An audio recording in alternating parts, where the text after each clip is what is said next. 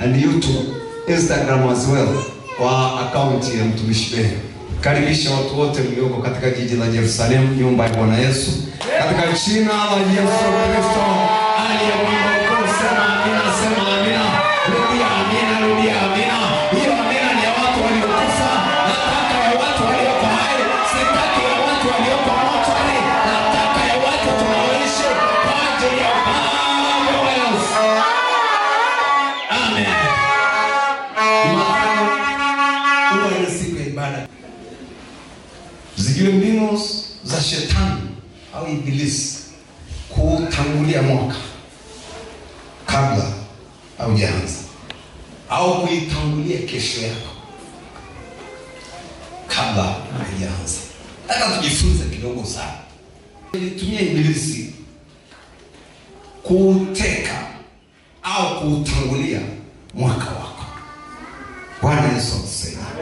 Ukisikia hivyo ujue kumbe mwaka wangu, kumbe mwaka 2024, kumbe mwezi unaokuja, kumbe kesho yangu huwa inatanguliwa kabla.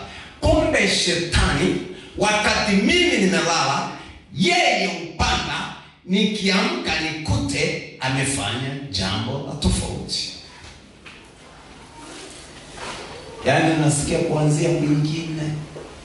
Bwana Yesu atusaidie. Amen. Bwana Yesu atusaidie. Amen. Bwana Yesu atusaidie. Amen. Tafuta mimi. Kwa hiyo kuna namna ambavyo wakati unalala usiku, kuna watu ambao hawajalala. Wewe unatumika upande wa Yesu, kuna upande wa shetani. Wakati Jumapili uko kwa kanisa au uko nyumbani usiku, unasubiri iwe Jumatatu, kuna watu usiku wa Jumapili wako kwa nje huko wanaharibu Jumatatu yako. Sasa wakati mwaka unaisha, huu ni mwezi wa 12, kuna watu wa shetani na shetani wanaharibu mwezi ujao na mwaka ujao. Tukizijua hizo mbinu, tutawapindua wao, tutapindua viti vyao, tutapindua enzi zao, tutawakamata mateka, watachinjwa kama wale wa Elia. Yesu atakuja na panga, yeye atakuja na shoka, Yesu atatengeneza barabara pasipo na barabara. Amen. 24 mpaka soma.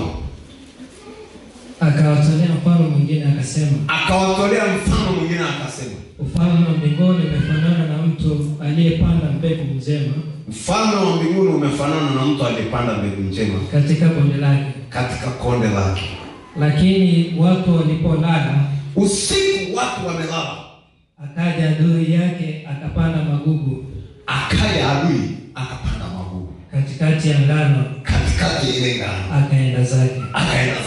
Akasema ufalme wa mbinguni, yani Yesu na mipango yake juu ya wanadamu hapa duniani na baadaye, umefanana na mtu ako na shamba, akapanda ngano njema, ngano ikastawi. Usiku wa manane, wakati watu wamelala, akaja movu akapanda magugu katika ngano. Wakati watu wameamka, wakakuta ndani ya magugu walioacha safi kuna ngano, kuna magugu. Bwana Yesu asifiwe. Zijue mbinu za ibilisi kutangulia mwaka wa kwako, au kuitangulia kesho yako, au kutangulia maisha yako. Bwana Yesu atusaidie.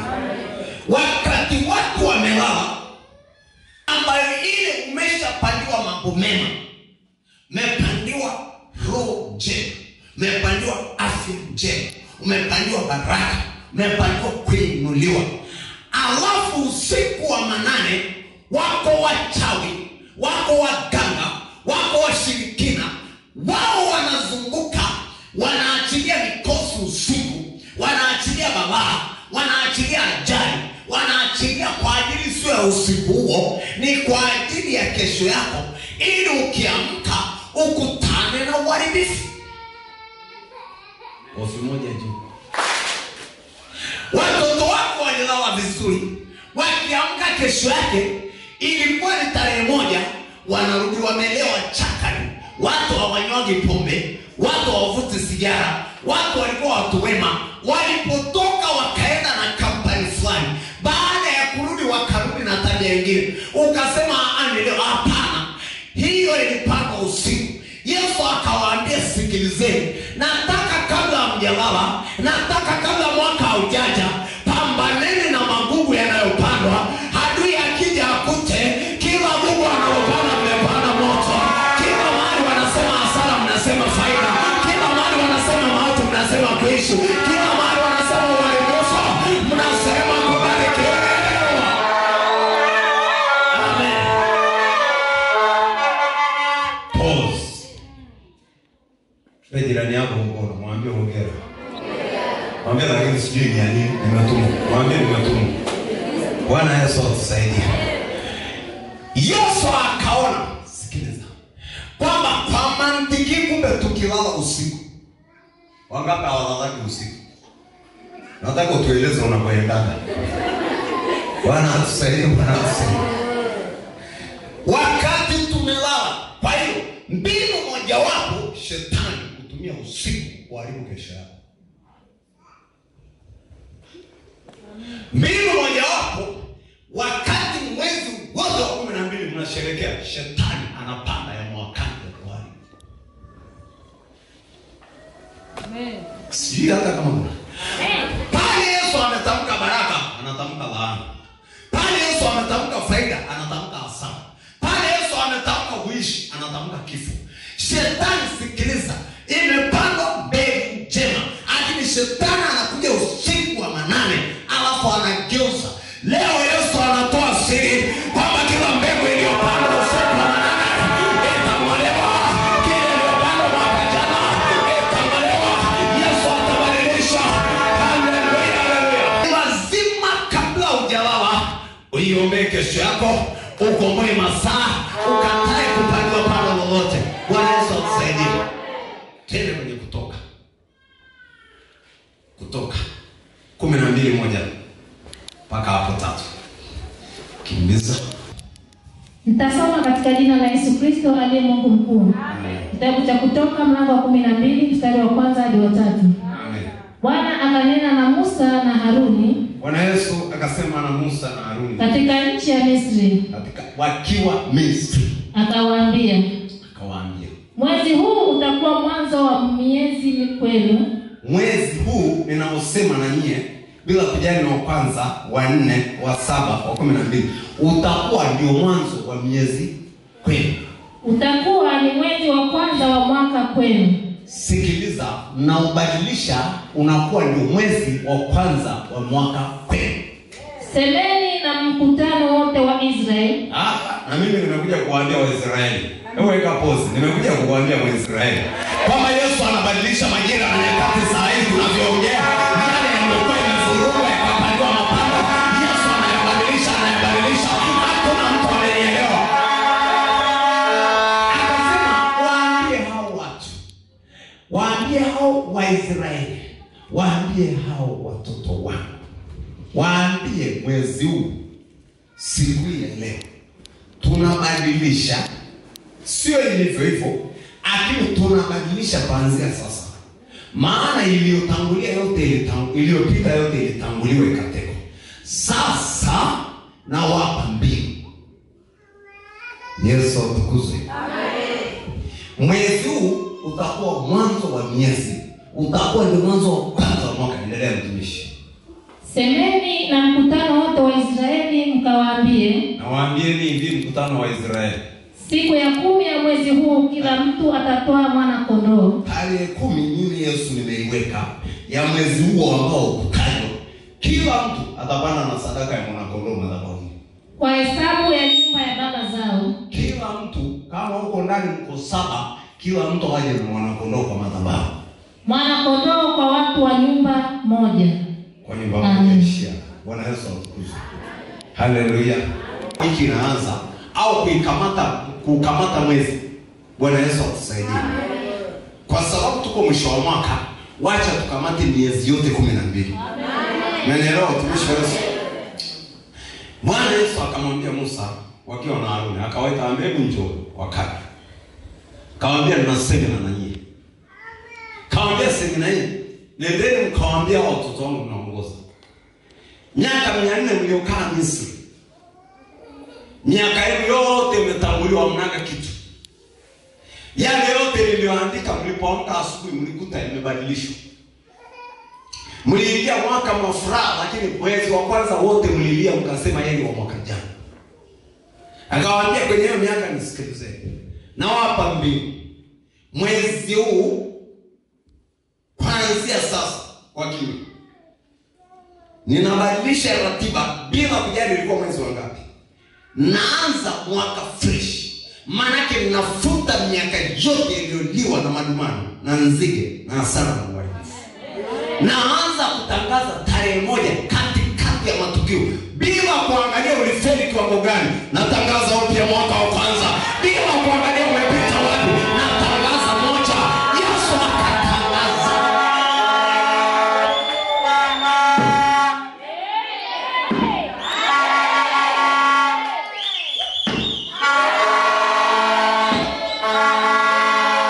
Kama useme amen, kitu yako ni kubwa kama ingoma.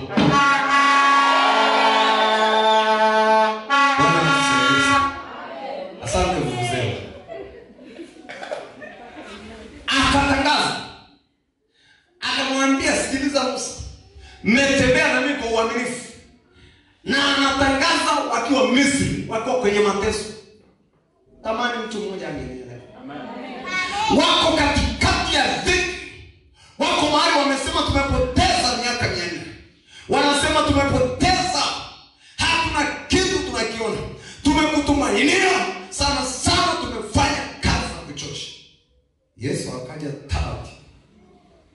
Kaja jioni moja taratibu. Kaambia Musa nakuomba njoo. Kaambia na Haruni njoo. Ameenda kawatangazia watu.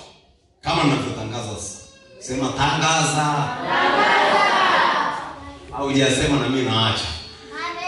Sema tangaza. Mimi nasema tangaza.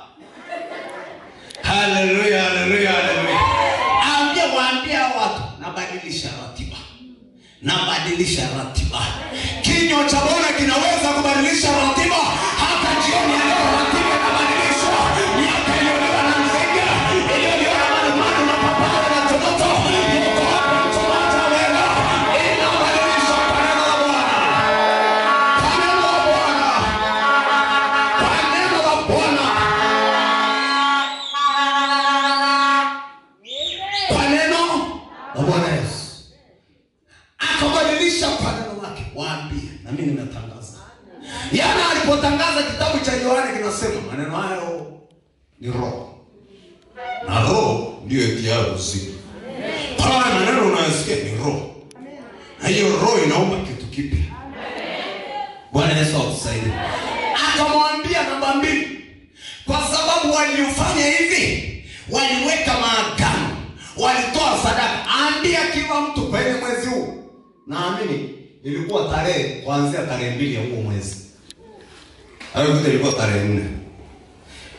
Itakapofika tarehe 10, kila mtu akulute kondoo, apeleke madhabahu.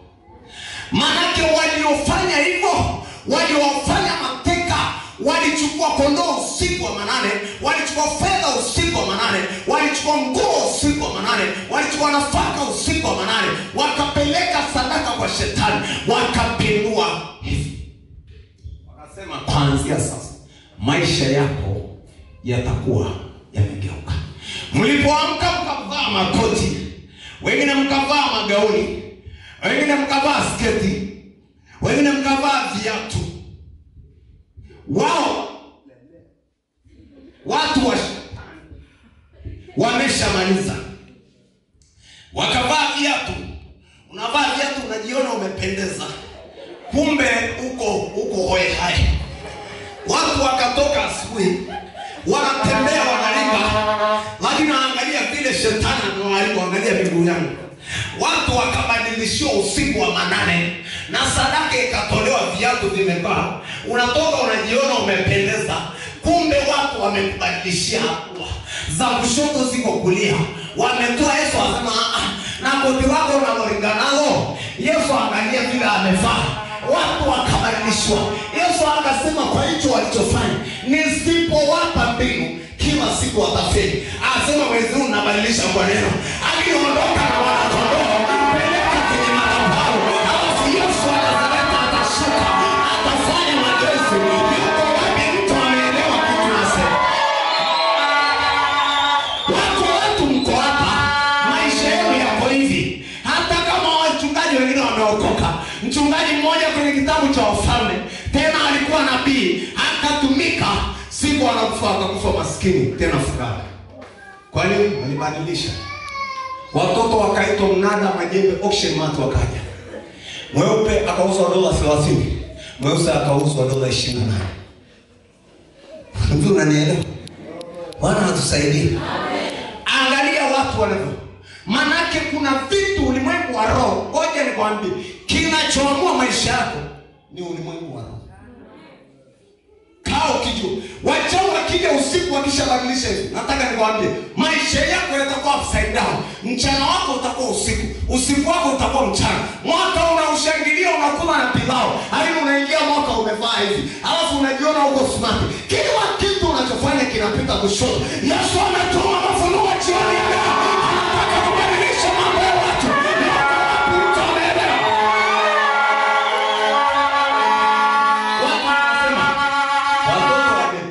Wamepinda wapi? Wameshapindishwa na shetani. Watoto ni wanifi. Watu tunafanya kazi, wanatoa jasho mpaka karibu na damu kama ile la Yesu, lakini hamna kitu unapaa, kumbe walikutangulia. Yesu akasema sasa kwa sababu walikutangulia, wacha njoo na sadaka. Na akatoa na tarehe. Wacha nikwambie, Yesu anaenda na ahadi.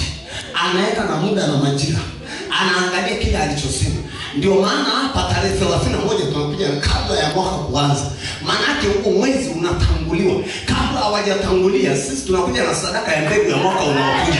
Sisi tunakuja na sadaka ya shukrani ya mwaka. Yuko wapi mtu mmoja amenielewa? Haleluya. Asante kuelewa pose kidogo. Sasa kuuliza jirani, unamuelewa huyu mtu? Mwaka asubuhi, mwaka mzima Mungu hospitali. Mwaka mzima ni hasara na madeni. Watu wanageuka, hakuna mtu mliokuwa mmefuatana hivi, anapinga hivi. Lakini ukimngangania Yesu, anaweza kubadilisha. Bwana atusaidie. Leo naweka msingi tu. Ndasoma na kitabu kingine kamoja. Bwana atusaidie. Leo naweka msingi maana ni siku pia somo la Biblia. Kwa hiyo Yesu akamwambia Musa, waambie hao watu sasa, kila mtu abebe mwanakondoo. Na mimi nakuambia kila mtu abebe mwanakondoo hapa. Kwa ajili ya mechi iliyoko mbele.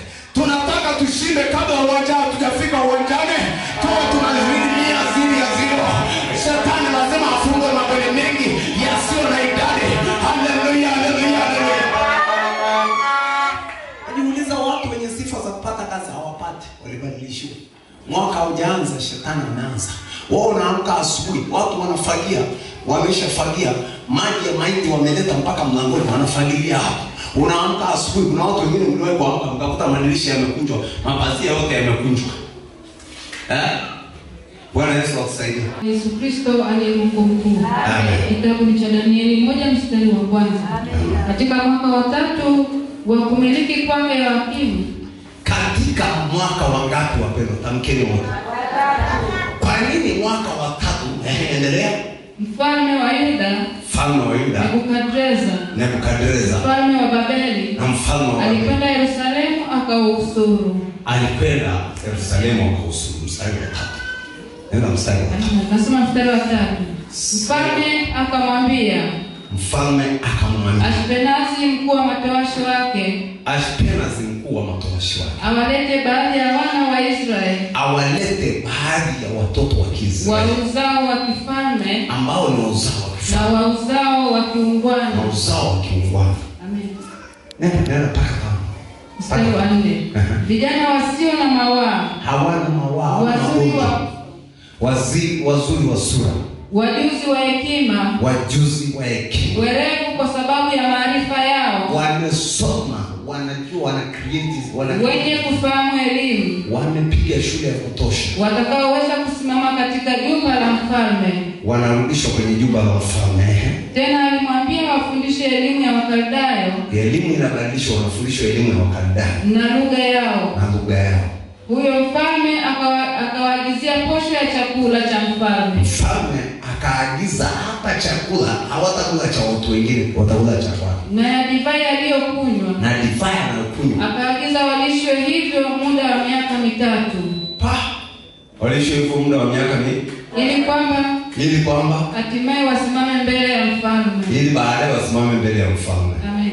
Meshatana, weka pause.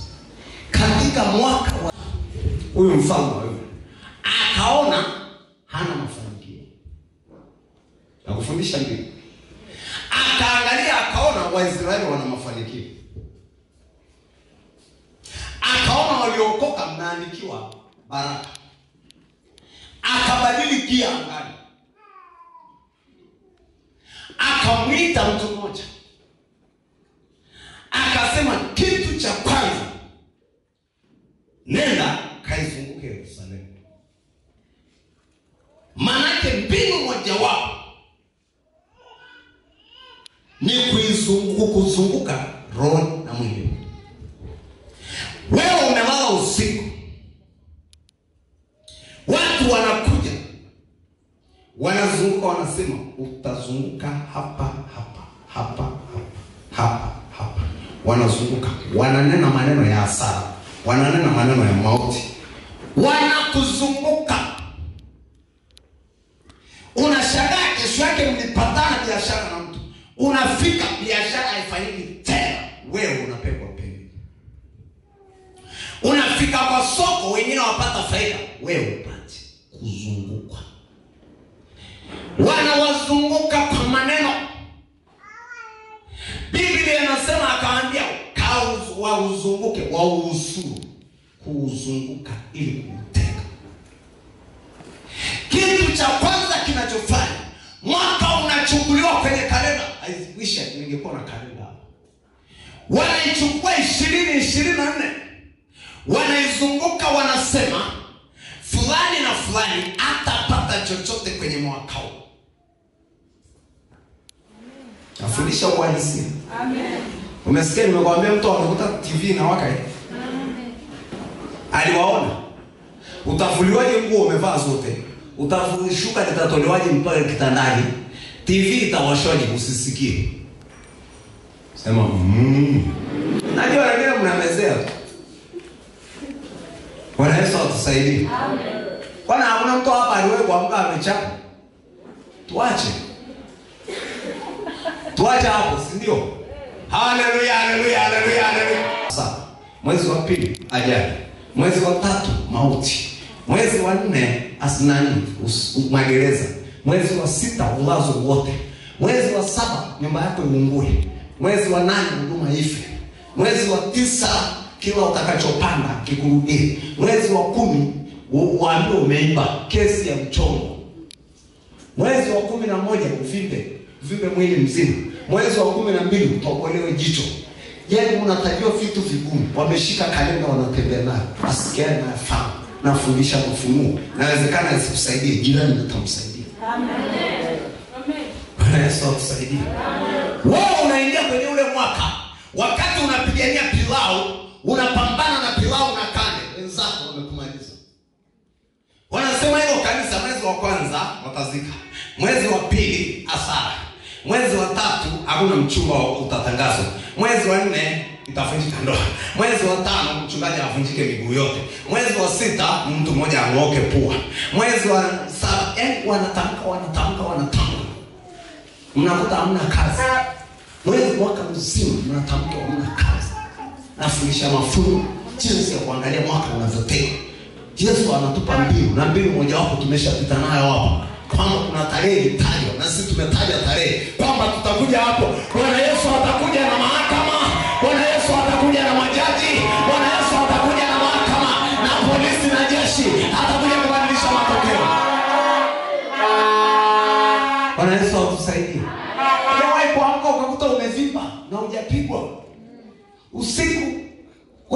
mpaka matokeo. Bwana atusaidie. Amen. Bwana Yesu atusaidie. Amen. Maisha ya watu yanabadilishwaga brother, sister, maisha ya watu yanabadilishwaga, yanakuwa ya hasara. Sisi tu kama sasa hivi angalia Wakristo wote. Afu tunadanganya na watu ambao wana faida za kwa miaka na wengine wameshajiunganishaga na shetani. Kwa hiyo wamekuja kuchukua nyota. Watu wanakulaje vyakula vya watu wa nyota sasa hivi? Nenda kaangalia kila tajiri kama afanye sherehe na wafanyakazi wake wote. Kinachobaka analeta huko kijijini na si wote tu. Sikatai. Hata mimi lazima watu wale na kula. Lakini lazima uangalie unakula wapi na kula. Sio kila chakula kinalika. Na ukikikataa angalia jinsi watakuchukia. Ndio. Kikataa chakula chao, kikataa sherehe zao. Unakataje kuja kwenye sherehe yako unachukia kama uko na kitu kwa Mungu? Tuanze kwa kutumia vichwa. Shika kichwa. Basi asante Yesu. Tuanze kwa kutumia kichwa. Nakataje kuja kwenye sherehe yako unanichukia. Bwana Yesu atusaidie. Kelele inatoka wapi kwamba hilo kanisa au alimwagi kila linatoka wapi kama hakuna kitu kimeweka? Bwana atusaidie. Kwa hiyo mbinu ya kwanza ni kuzunguka. Usiku wakati wanalala watu wanazunguka. Bwana atusaidie. Mbinu ya pili ujue, zijue maana nafundisha mimi. Wanatafuta watu wenye nyota. Vijana. Huko kwenu wewe unaangalia nyota ya utawala ambayo ukisimama kila kitu kitapitia kwako uwe sababu. Ndio ikaitwa wenye nani ya kifaa. Umenielewa? Wenye elimu, wenye kibali, watu wenye maono, watu wenye maarifa, watu ambao wakisimamia jambo linakuwa, wakisema nafuga kuku, kesho yake unakuta kuku na watu wanachukua mayai. Wanaangalia ni nani mwenye mwangaza, wanaangalia ni mke au mume. Wanazunguka usiku, wanawatafuta. Tafuteni vijana, maana msichukue kila mtu, tafuteni tu kwenye hizo familia mtu mmoja mmoja. Wanaangalia, wanakuta wewe ni kichwa, wanaanza kamata nyota, wanakamata kibali, wanakamata hatua zako. Wakisha maliza hivyo, unajikuta watoto mwakani wanaenda shule. Cha kwanza karo unalipa kwa shida. Kwa vimoja juu. Watu wamechoka. Kesho ni polepole na mama. Kesho ni polepole, watu hatuli chakula kesho. Tumaliza leo kula kabisa. Wala hata na kingine kula ukigeuka. Bwana atusaidie. Haleluya. Mbona kama tumechoka hivi?